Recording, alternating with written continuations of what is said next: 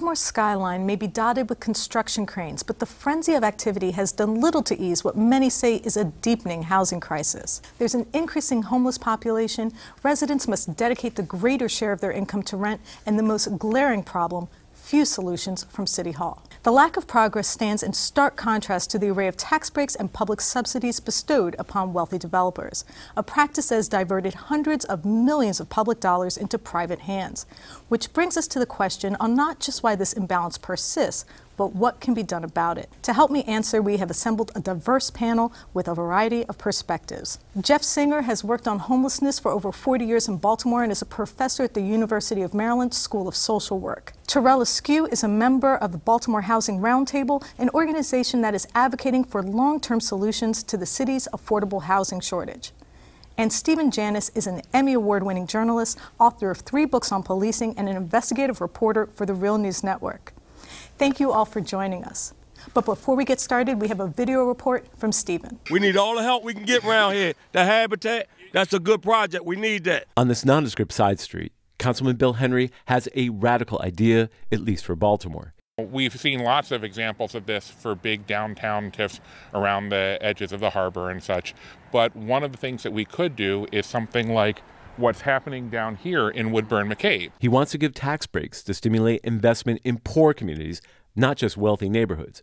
Part of his solution are to offer TIFs to projects like this rehab program managed by Habitat for Humanity. When they improve those houses and take what was vacant and blighted and turn them into great occupied houses with neighbors in it who are going to be part of the community, when they do that, they're going to also raise the value of the properties around them. TIFs, or tax increment finance deals, allow developers to invest their property taxes in construction and were intended to help blighted areas attract investment.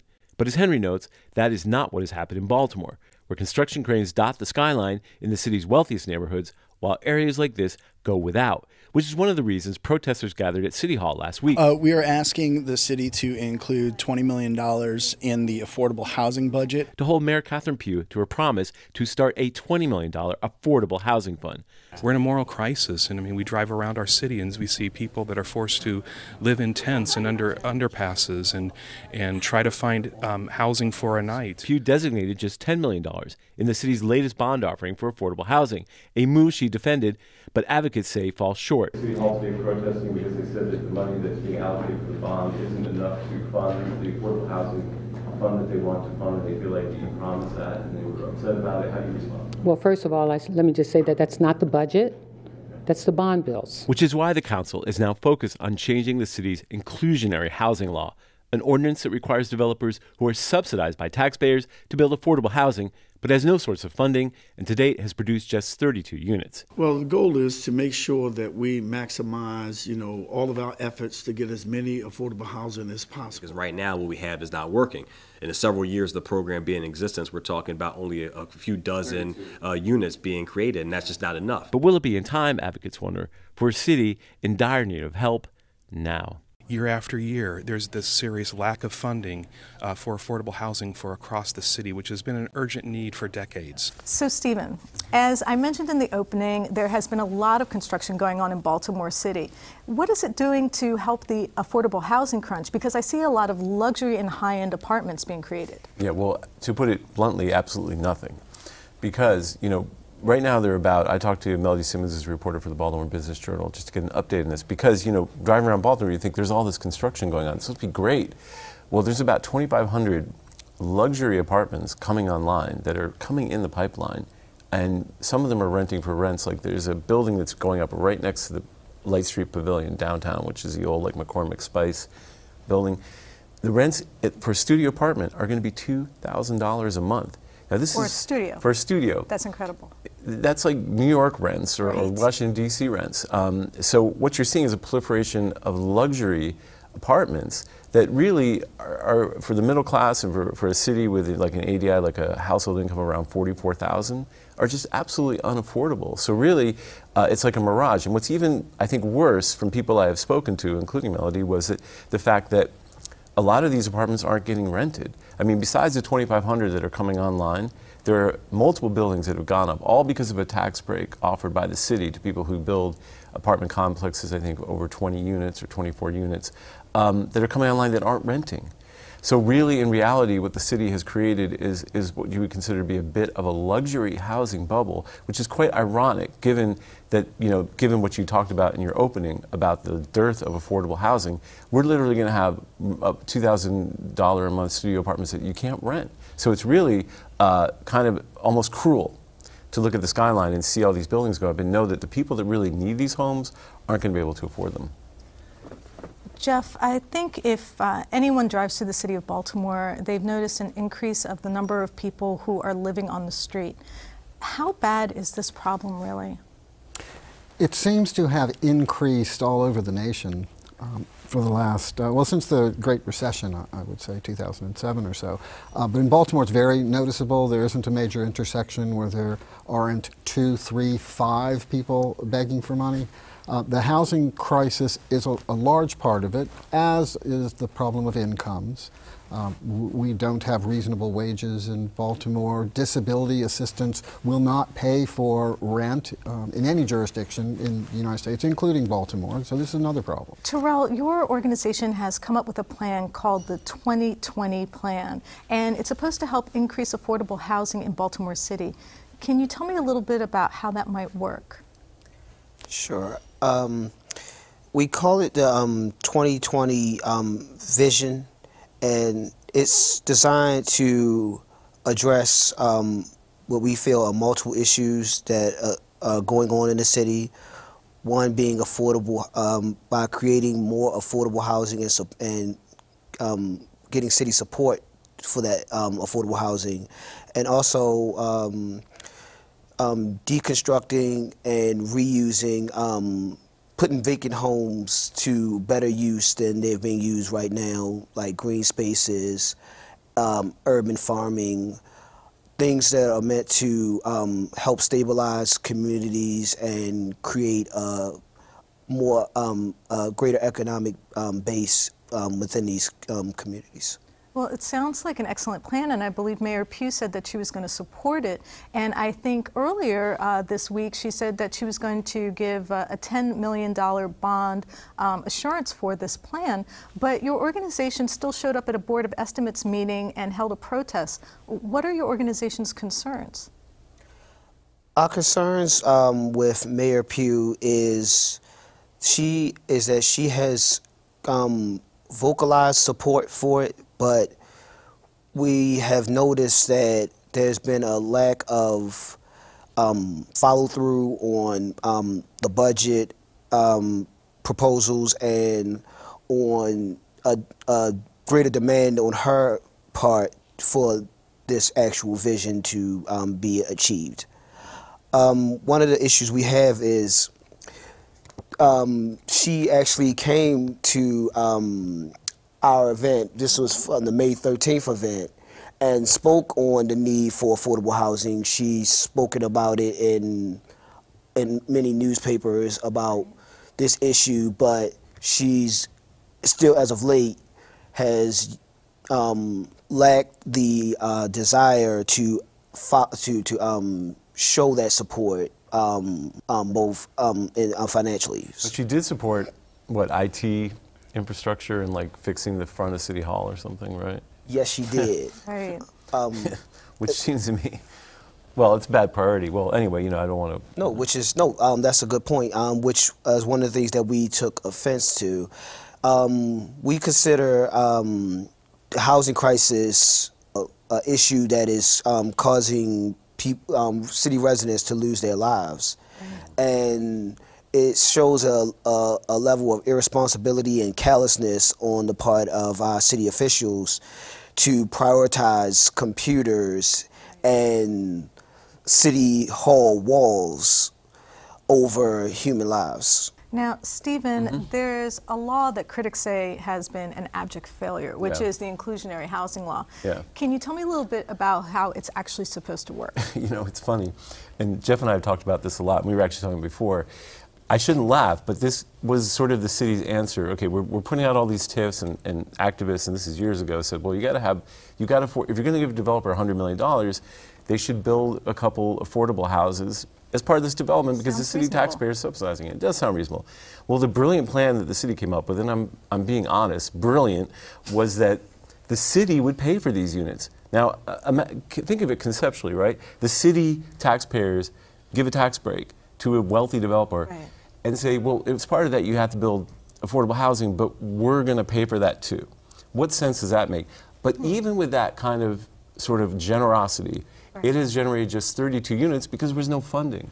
So it's literally like one of the most... It's generated only 32 units of 32 affordable or 37. housing. It's something around there, right? Yes, yes, around 32. Since 2007, 10 years, 32 units. In a decade, only 32 units. Right. Meanwhile, there have have been, as I said, there's 2,500 luxury apartments coming online just right now.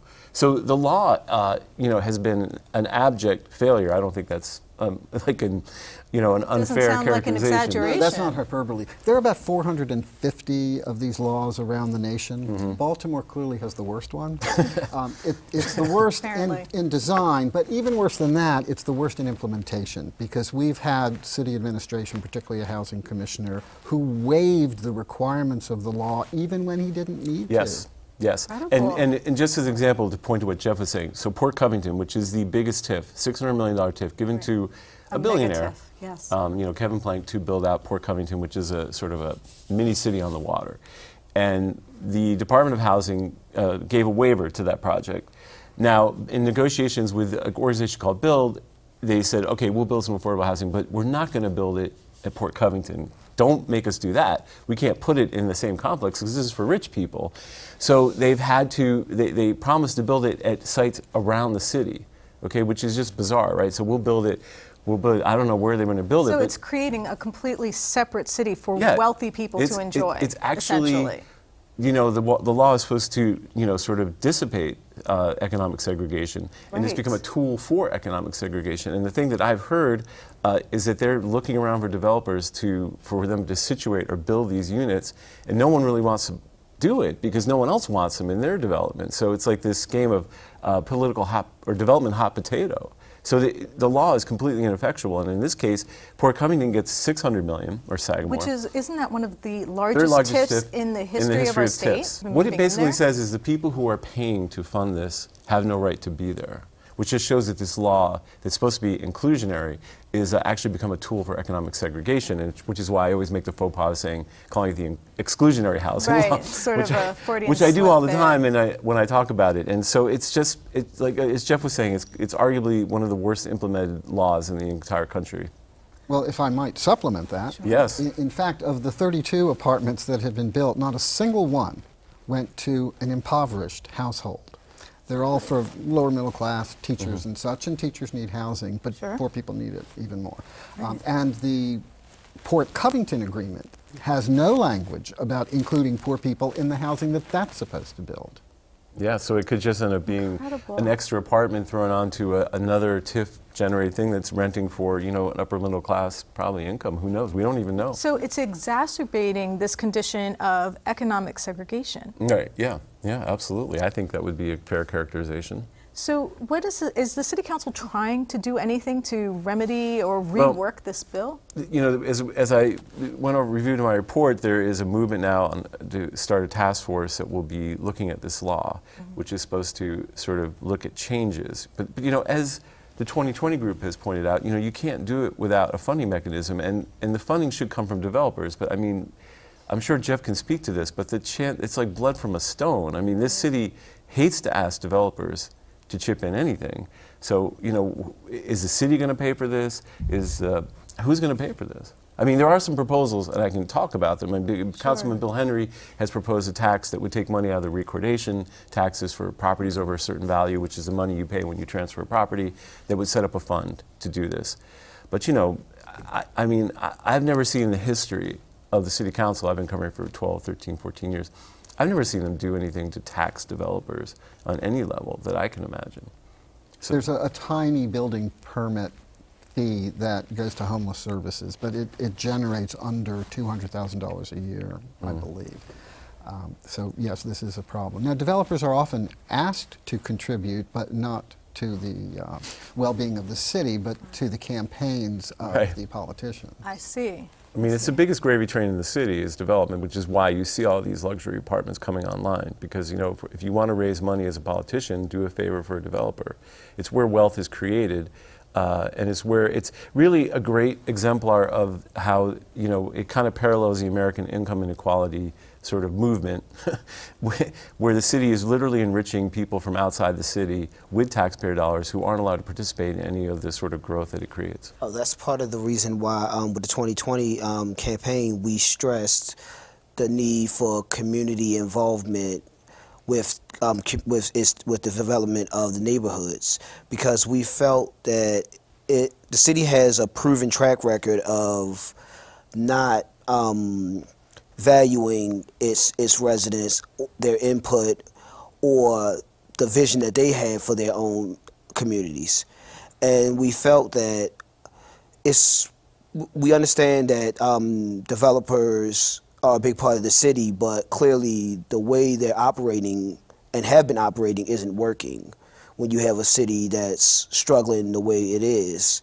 And one of the things that we've ran into was we were like, for example, on November 8th, we turned in petition signatures. One of the things we ran into during the process of getting those petition signatures were hundreds of stories of people talking about the fact that there were other developments that were done in the city and look at what they've done, and just recounting the history of how the city fails time and time again to do not only the ethical thing, but the right thing, I feel, and my colleagues feel, as representatives of residents, and that's to demonstrate that their vision is more important than outside developers who don't have an actual true stake in those neighborhoods succeeding. You know, you've spoken at a lot of events, and I want to know why the affordable housing issue is so important to you personally. The affordable housing issue is important to me because I've experienced displacement as a child. I moved more than 10 times over 3 years. So I've, like I said, I've experienced it. I've also seen the effects of doing nothing. Like I said, that was 20 years ago when I didn't have a home. And there are still people losing their homes now, people who are living on the streets. One of the times where I was petitioning, I remember seeing someone who they basically built a bed out of their belongings. And this was basically around further up the street from an area that the city was talking about developing, and then that doesn't make any sense. That those issues that I experienced as a child are still going on, and that very little has been done to truly address those things, even though we've had they've been known to be problems for so long. It sounds like it would be incredibly disruptive for a child to have to deal with all that moving, having to try to keep good grades in school. That would put a lot of stress on the family. It sounds really difficult, and it's a shame that children are still going through what you did so many years ago. Jeff, I wanted to ask you about our public housing. Now, as we're having an affordable housing crisis, isn't the city actually selling our public housing to private developers through the RAD program? What's happening to, it's about 11,000 units? What's going to happen to our public housing? The current RAD plan would reduce the 11,000, approximately a little bit lower than that, down to about 5,000 units of public housing. The other units are being sold at a very nice price to developers who get more per apartment than the Housing Authority was receiving from the federal government. For rent? As a subsidy, yes. Yes. Really? Is that through that's Section part 8? Of, it's a part of the Section 8 program. So that's where that makes sense to me. The way the RAD program was designed, and this is an Obama initiative, I must say, the way it was designed was to privatize public housing by giving bonuses to private developers to take over the housing that the federal government and the city had been neglecting for decades. In fact, in our city, we probably have the worst RAD program, like we have the worst inclusionary housing program. Come on, Jeff, give us something. No, I'm telling you, this is true. In many cities, they haven't been giving the title to the properties to the developers, nor have they been firing the unionized workers that take care of the properties. But in Baltimore, our former housing commissioner actually got rid of 200 union members who worked for the housing authority, so it would be more attractive to the private developers to buy the units and then to hire their own staff at far lower wages with no benefits and no union protections. Yeah. Incredible. I mean, you know, it just begs the question, like, why didn't they use those profits to refurbish this housing? Why do they have to privatize the profits? I mean, doesn't that sound like kind of insidious? I mean, or stupid, or, you know? Oh, it's not stupid, but it is insidious. It's the neoliberal I mean, it's just way. because, you know, if they had that extra money, they could have used it they always say, they always plead poverty. And it is true. The federal budget for housing for poor people has been declining dramatically. It's now about 40% of what it was 40 years ago. It's about 40% of what it was. In real dollars? In real dollars, yes, taking inflation into account. So that is true. The federal government has been trying to destroy the public housing program, and it's a nonpartisan or a bipartisan issue. Republicans, Democrats, it doesn't matter. They love doing it, right? They hate public programs, and they hate poor people. So there is some truth to the notion that there hasn't been enough money to support this, but they've made it worse, and particularly in Baltimore. But go ahead, Sam. But let me ask you about public housing. In Baltimore City, I've spoken to residents. Residents have to deal with rats, bed bug infestations. I've spoken to women who have had maintenance workers extort them for sexual favors just to get repairs done on their homes, and people describing really terrible living conditions. So if public housing is so bad for residents, is it actually worth fighting for? Well, very good question. The problem has been that public housing hasn't been democratically controlled, and it certainly could be. All the public housing developments could be community land trusts that are owned by the people who live there and operated by the people who live there, who could then hire folks to actually do the work. Community land trust, it's a wonderful model that the Baltimore Housing Roundtable has been supporting since its inception, and we could have turned all the RAD properties into community land trusts that were operated by the people who live there. That's a good point. And you we suggested that and at the money's time. there. Yes, the money was there, but no one would listen, including Obama's HUD secretary, who came to Baltimore. We specifically said to him, why don't you think about these reforms? His response was, oh, we let Baltimore do whatever they want because they're so good. Yes, yes. That is astonishing to me. Yes, the same Baltimore Housing Authority that had to turn in $75 million back to HUD because they refused to spend it on poor people. The same one that put $150 million into a bank account for the future when at least 3,000 to 5,000 people a night are on the streets homeless, and they refuse to spend the money for that. And, you know, really created Gilmore Homes, which became a centerpiece for, you know, the tale of two cities, entrenched poverty, all the worst ills that, you know, was part at the root of the uprising. You know, that was their gig. You know, the city has been incredibly supportive of developers with tax incentives, helping them build their luxury apartments. What kind of impact has this actually had on the city? Well, as we were talking about before, Jeff, and we were all talking about this, the thing is we don't know. We know, we can look around and see that inequality has been heightened because of the apartments, but to really sit and say, has someone done an accurate actuarial assessment of how much the city has given away? We just don't know. I mean, obviously it's hundreds of millions. I mean, wouldn't giving away that tax revenue contribute to things like structural deficits in our public school funding, for example? Absolutely. I mean, that's a really good point. You know, we covered the Kerman Commission hearings, which the Kerman Commission has been constituted to task with sort of finding a more equitable formula for school funding, which Baltimore has not been a fair recipient of school funding. But during that, the vice chair of the school board got up and said, you know, hey, people, we've given away all this tax breaks to developers. It's going to impact school funding. We need to do something about this. Everyone kind of yawned. But the truth of the matter is, school funding is based, it's a complex formula, but part of it is based on the assessed value of all the real estate in a city. And so if let's say the city's real estate assessed value goes up to $1 billion, the state says, yeah, you're collecting money on that, so you get less money per student. Well, the problem is that this is tax-free real estate that's growing. So the money, the amount of real estate that's being created, they're not paying taxes. So, but the state doesn't take that into account. So basically what happens is that it exacerbates the inequitable funding, because all these wealthy developers, while they do have valuable property, they're not paying taxes to support the schools. But the state figures, hey, that's not our problem if you gave it away. We're not going to.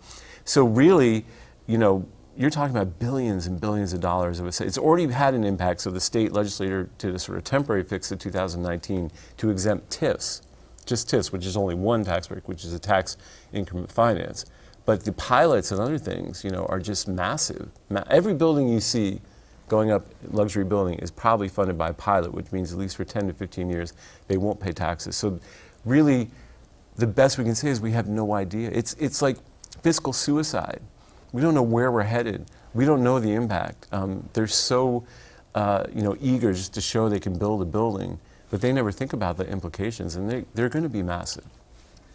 Terrell, since your organization has launched the 2020 Vision Plan, what has been the reaction of other community organizations? Do they realize how bad the affordable housing crisis actually is? Do they recognize it? Yes, they do. There have been quite a few organizations who have actually come on board with us and actually helped us with getting the 2020 vision out there to residents. As we've gone through our regular roundtable meetings, there have been other people who they've come in to join us and discuss these issues and to try to make certain that we can actually convey the full meaning of what we want to achieve through the 2020, because a lot of people tend to believe that it's just about affordable housing, including our mayor, which she showed when doing the Board of Estimates. She ran off her accomplishments, which weren't that many and weren't really accomplishments if you look at the city. But good point. I guess I'm looking at a different city, so that could be the case. But one of the things we brought up was that jobs from programs like the 2020 should directly impact the communities that they're in, which is why we wanted priority to be given to city residents so that they would have access to these jobs and truly take part in building their communities. But also, like you said earlier, we discussed land trust, and we've been working with a lot of different communities to actually create land trust.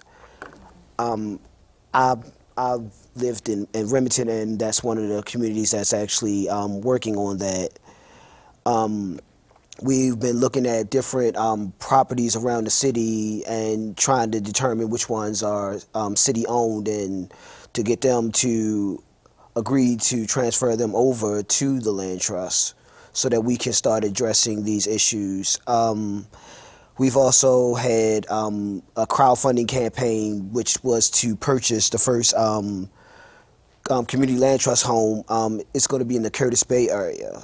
We've had over 500 donors throughout the city who have put money towards it. Right now, it's over $35,000 towards the down payment. Basically, we've had a lot of people who've shown that regardless of whether the city steps up and do the right thing, that community residents are not going to go away, that they're going to continue to strive for a better city. Is it Bill Henry proposal going to help the land trust thing? I mean, is that what, you know, I don't, does anybody know? I mean, Bill Henry's proposal to take those recordation taxes, is that going to go into community land trust, or? I don't know. Yeah, that could be a way, because that was what Bill Henry was saying. The land Doesn't trust. he have wasn't he suggesting that the tax incentives that are normally used in the Inner Yes. Harbor and downtown should actually be used by the That's community, right? Jeff will know this better than me, but the funny thing he said, we could have given a TIF to any neighborhood. There's no restriction. And for the record, there have been some TIFs and pilots in impoverished parts of Baltimore, in West Baltimore and East Baltimore. However, by my research and calculation, the differential is at least 7 to 1, $7 for wealthy parts of the city to $1 for poorer parts of the city. Yeah, I mean, I think the two things Councilman Henry wanted was, you know, it was just a resolution, which is non-binding, that the city create TIF districts in places they normally don't, which would be places where people live who aren't rich. And then, you know, the other thing was to create, I think the recordation tax was supposed to go to places like land trusts, which, you know, are, I think, a great tool, as Jeff and you point out. That. So for those who aren't familiar with the concept of a land trust, would you mind explaining it? It's a housing tool where basically a community organization would act as trustee over land within their jurisdiction, their community, and would lease the property above to residents where they could either choose to rent or own, while keeping it in the actual land trust. And that because they would have the ability to use the home for different means, while the land is kept in the community's control, it would make the housing, the rents or mortgage more affordable and allow more control over that community to be steered, basically allow the direction of that community to be steered by the community residents. It would be a democratic organization where a third of the people who make up the control of the trust would be residents in that community. Another third would be the people who actually live in the land trust, and finally the other third would be experts in the fields that are needed in order to make sure that land trust runs successfully. It sounds like a really interesting way not only to empower the community, but to ensure that there is affordable housing in that community for years to come. Jeff, I wanted to ask you about an article that you wrote for the Baltimore Brew, which may have stirred up a little trouble for you. Initially, the mayor and some of the city officials had said there were 2,600 homeless people in Baltimore City. Mayor Pugh rounded that up to 3,000 and said that she was going to raise $350 million to help end homelessness in Baltimore City for that 3,000 people. Do those numbers sound right to you? No. Okay. Those numbers are far from reality. Every jurisdiction is required to do a count or a census of people experiencing homelessness on one night or two or three. In the winter, January, every 2 years. It's a requirement in order to get federal dollars. Baltimore's last count, which was in January, found 2,699 people, I believe. However, A, it's only a nightly count. B, the enumerators don't go everywhere people are sleeping who are experiencing homelessness. You know, Baltimore has 43,000 vacant houses, and a lot of them are what we call abandonminiums. They're places where people live. But the enumerators don't knock on the door of every vacant house, nor do they go deep into every park or into garages where so many people stay. So we know it's an undercount. There's been some research that demonstrated that even for people they see on the street, about 41% are ignored because they don't, quote, look, unquote, homeless. But Jeff, aren't a lot of these people like, what about the couch surfing? People who aren't like on the street but are just going from home to home or just kind of living nomadic existences, are those counted in this kind of survey? They're definitely not counted, and in fact, Baltimore City Public Schools says there are at least 3,000 students who are homeless. So how in the world the city could have a total population of homelessness? That's completely contradictory. Right, for sure. That's incredible. For sure. Oh, that's just startling, that contradiction to me. I wanted to ask you about another thing that you mentioned in that article, that that Mayor Pugh was looking to put that $350 million into a plan based on the model of the Helping Up mission, who does transitional housing for homeless people. Does that sound to you like an effective way to make sure people have long-term housing? For the most part, no. There may be some folks who benefit from transitional housing, but the United States has evolved in our responses to homelessness over the last few years, and the federal government no longer supports the concept of transitional housing, and homeless advocates generally don't either. We believe that people need their own permanent, affordable housing, and our plans to end homelessness need to guarantee that there's a sufficient supply of affordable housing, with some supportive services to be sure.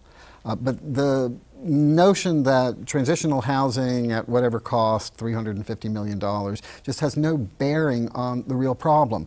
The real problem is that 92,000 households in Baltimore cannot pay their rent every month. 92,000, 38.6% of all our households. 150,000 times a year, landlords file for eviction notices because people can't pay their rent. It's a huge number. So the idea that we could build a small supply of transitional housing and work our way out of homelessness isn't sensible. We need new macro social policies that both create affordable housing and decrease income inequality and give people enough money that they can live. So we've been talking about solutions, various programs that might work. What do you think about the political will to actually make any meaningful change? And have you seen any solutions on the table that look good to you? Well, like I was saying, the 2020 is the first time I've seen really a broad coalition, well, the first time I've seen come into City Hall with the demands that there be affordable housing. And that is actually gaining traction, you know, because they have been doing demonstrations and making city leaders pay attention. But unfortunately, because of the economics, that is developers giving money to the politicians and being a main source of, you know, campaign funding in this town, because it's the one thing that council people can do. It's the one thing the mayor can do is give away, you know, tax breaks in real estate. It's going to be very hard to change that calculus because, you know, it's such a, the developers really run the game. And, you know, we have talked to people who said a developer will go to the city and say, I need X. And the city will say, well, that's all you need? Don't you need more? So it's really, I don't see, I think the main thing that the city has to be thankful for right now is the 2020 movement and the ideas you guys have proposed, because it is concentrated and they are definitely paying attention. The fact that Mayor Pugh had to answer questions, uncomfortable questions, and they showed up and held her accountable is a major step. She might think twice now about giving out a TIF on Perkins Homes, which is being discussed. So that is important. So the only thing that's going to change it are organizations like 2020. Other than that, I don't think we see any change. Terrell, let me ask you, like we said, you just recently had to have another protest to make sure to hold the mayor accountable to her promise. Do you think there's political will to really implement these solutions? At this time, I do not. I believe that, unfortunately, we live in a city, it's not unique in this sense, but where they tend to go off of a playbook on how to accomplish goals. And this is their go-to playbook. So essentially, we have to change their way of both putting value on things in the city, residents over development dollars, one, and two, on truly seeing the promise and potential of residents in this city.